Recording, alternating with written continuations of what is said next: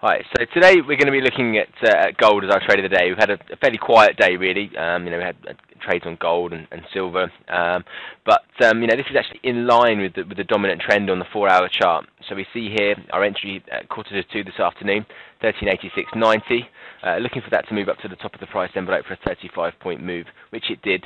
If I scroll out a little bit here, you can see that resistance that it runs into comes off of there. Now it's obviously sort of bounced off of that accordingly. Again, a quiet day, but if we come out here, you can obviously see that the trend that we're that we're looking at. See here, 4-hour chart coming off of support, and that's what gave us our opportunity today. So straight out of the trend signal manual, really looking at those longer term trends, then give us our entries on the shorter time frame. A very good trade indeed. Any questions, then please give us a call on the number below. Hope to speak to you all soon. Bye-bye.